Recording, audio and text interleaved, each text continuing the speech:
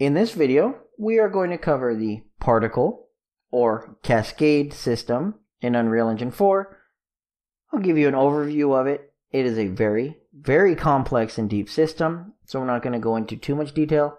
And then we'll show how to put a particle in a blueprint and hook it up. Let's get started. Particles. Particles are those pretty splashy little effects when you do stuff. Explosions, sparks, even stuff as simple as blood splatters and things like that. By default, since we're using the starter content, we actually have a few particles that the game comes with. Let's go ahead and drop out to the ceiling and drop a particle into our scene. These are pretty simple. You can just take and drag and drop, and you'll see a particle working. Assuming you've turned back on real time. You shut off real time, of course. Like I mentioned, your particle's not going to update.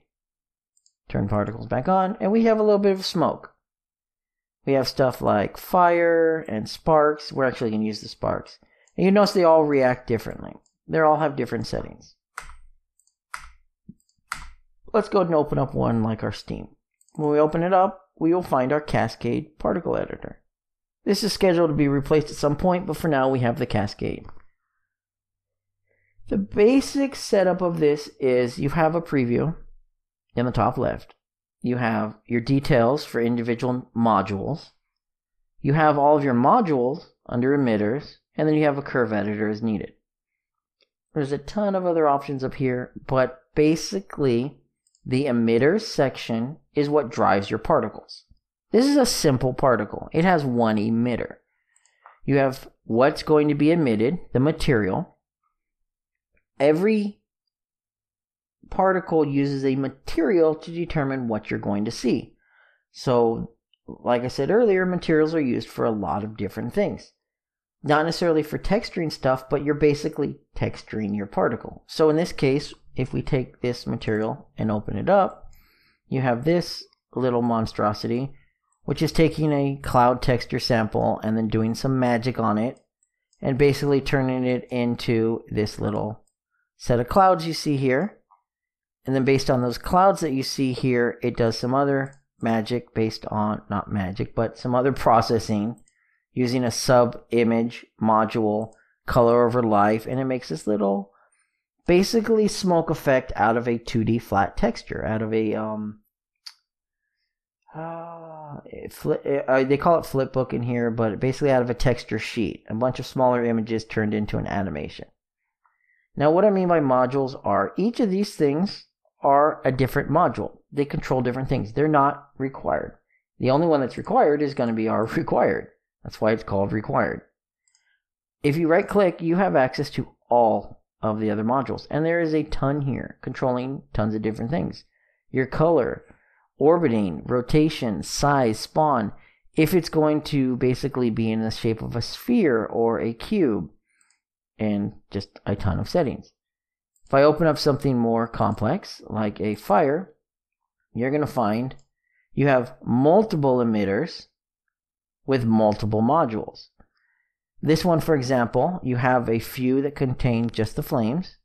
You have one for smoke, embers, sparks, and distortion. And what we can do is we could actually disable all of these. And you're going to see each individual one. Like here's just this one emitter.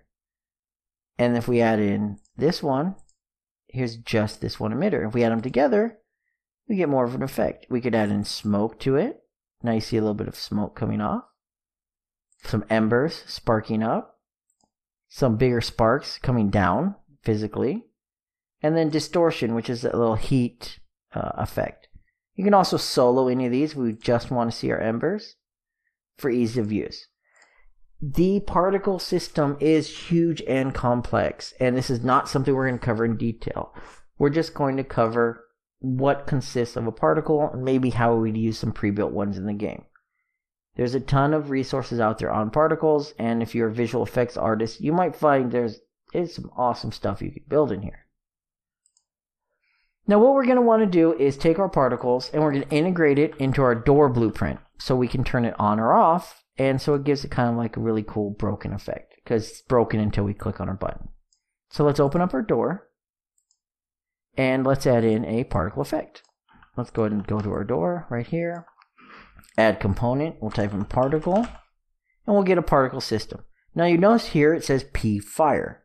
If I was to click on this, it's going to add the fire right in. That's because I had the particle effect for fire selected. You'll notice, you may have noticed, and hopefully you'll continue to notice, a lot of the stuff Unreal does is context sensitive. If you're adding a sound and you have a sound selected, it's going to automatically fill that in. It's going to do that with pretty much everything, as you can see. Now we don't want the fire. We wanted a different one. So let me go ahead and change the particle fire to particle spikes. Particle sparks. And we have our little spark effect here.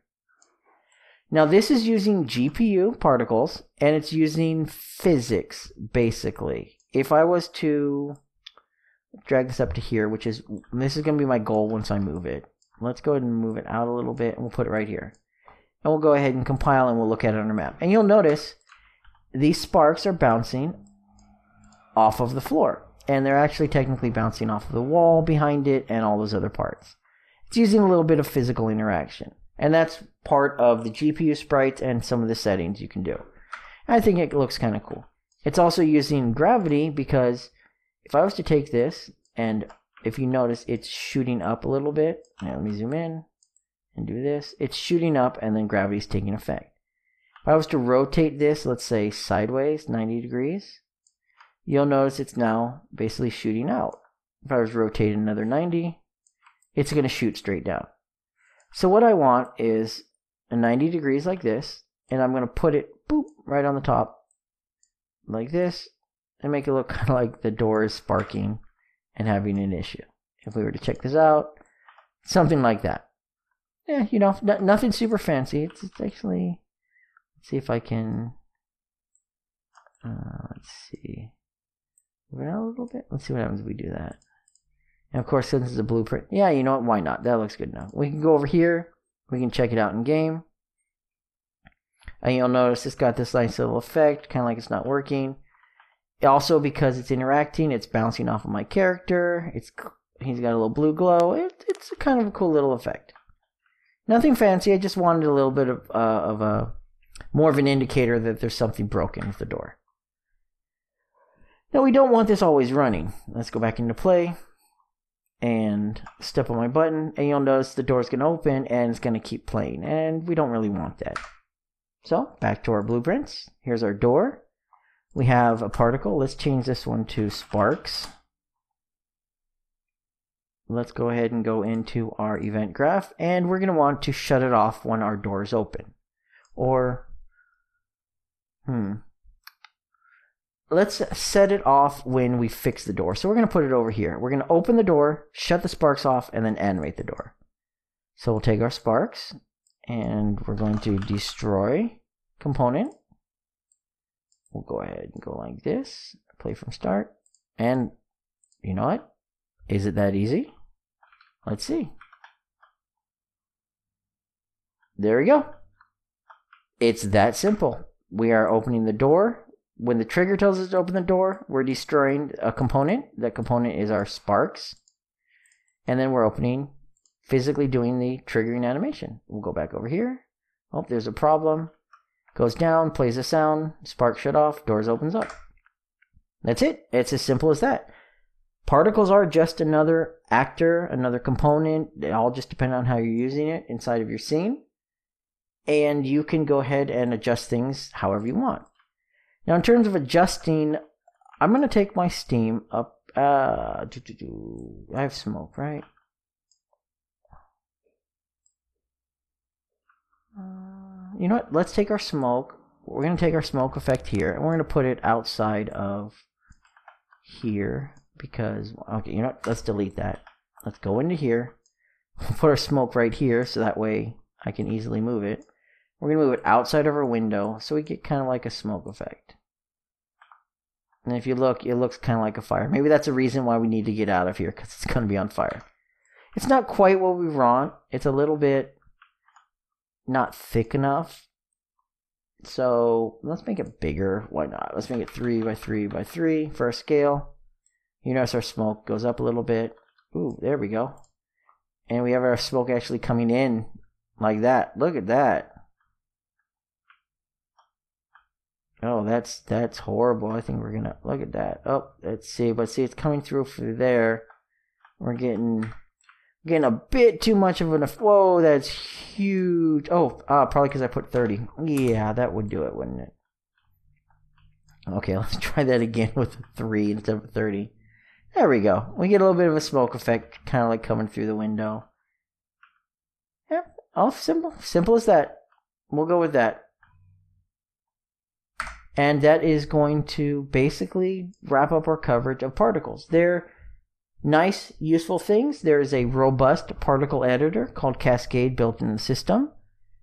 What we're going to move on to next is creating an outside. Now that we have the ability to go out, we're going to work on landscapes. We're going to add a basic landscape, maybe move it around a little bit, learn some basics, add some foliage, and give something to happen when we're outside.